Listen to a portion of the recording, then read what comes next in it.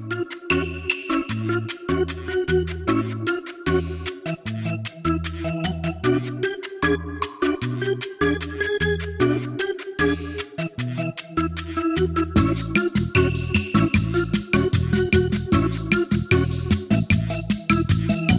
that's lounging!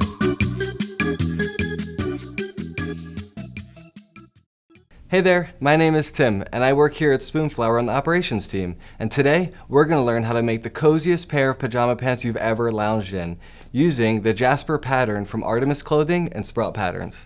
Sprout Patterns is actually one of Spoonflower's sister brands. They offer indie sewing patterns that you can combine with Spoonflower designs to create customized cut and sew projects. Spoonflower then prints the pattern directly onto fabric. It's quick, easy, and painless. Since we're using the Jasper pattern for this tutorial, you'll have to purchase it before we get started. Alright y'all, let's get lounging. For this project, you'll need your Jasper pattern fabric from Sprout, scissors or a rotary blade, measuring tape, pins, twill tape, and a sewing machine.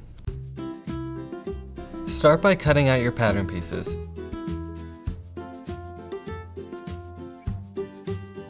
Your Jasper pattern includes 2 front pant legs, 2 back pant legs, 2 waistband pieces, and a fly facing.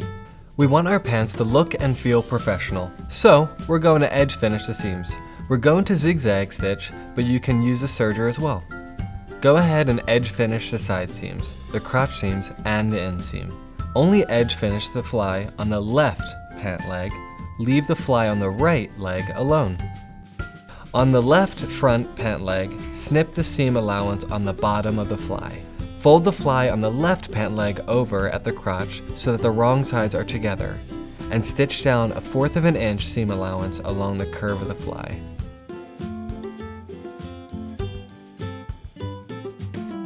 Pin and stitch the fly facing on the right pant leg using 1/4 inch seam allowance.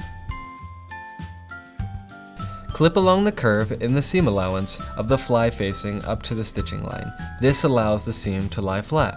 Turn the fly right side out and press.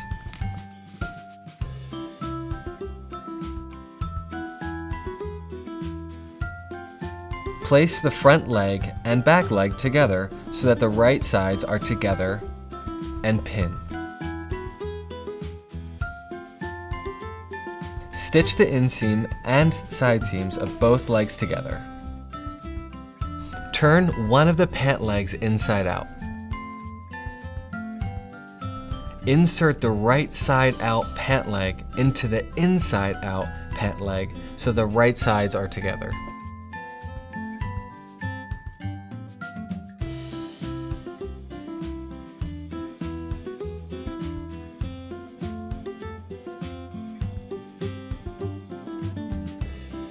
Match up the center back waist, side seam, inseam, and fly, and then pin in place.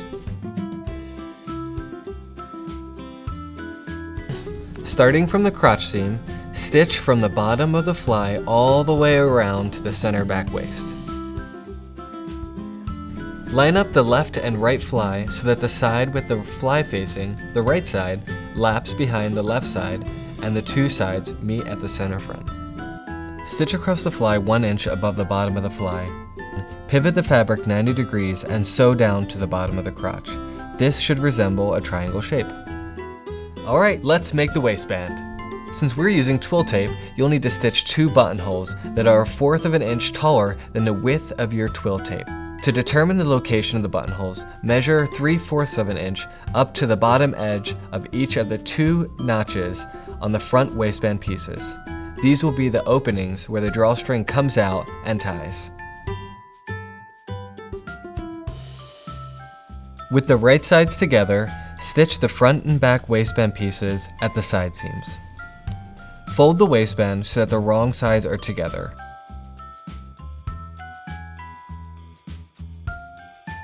And press. Now it's time to pin the waistband and pants right sides together, aligning the lower edges of the waistband with the top edge of the pants. Make sure the buttonholes are facing the front center of your pants and the raw edges are up. stitch the waistband to the pants. Now, turn your waistband up, press flat, and top stitch your seam allowance from the waistband to your pants. To finish up, we'll need to quickly hem the pants.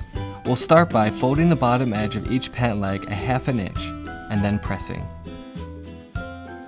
Then, fold the edge over another inch, and press so that the raw edge is concealed. Then, top stitch the folded edge. To make it a bit easier to feed the twill tape through the waistband, poke a safety pin through one side of our twill tape. Be sure to give yourself enough twill tape to tie your pants. Then, push it through one of the buttonholes and inch your way around the waistband by pushing and pulling the safety pin.